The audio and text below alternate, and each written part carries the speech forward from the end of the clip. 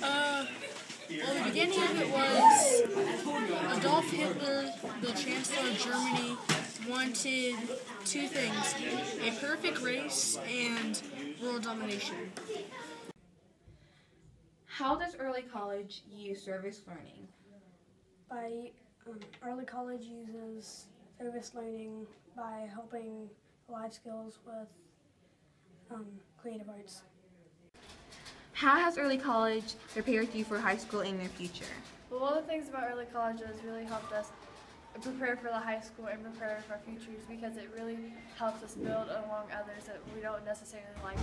It's also helped us to know that, really get to know our career and what we really want to go into at a young stage while we can get that done. And it's also helped us really work hard at what we really want to achieve. How does early college use academic rigor? Early college uses academic rigor by being the best that you can be. How does early college use habits of mind? Early college uses habits of mind by persistence, because in my opinion, we don't give up at what we do. What do you like about teaching in early college? I like teaching early college because I'm a first-generation student myself, and I want to make sure that others in my situation have the same opportunity.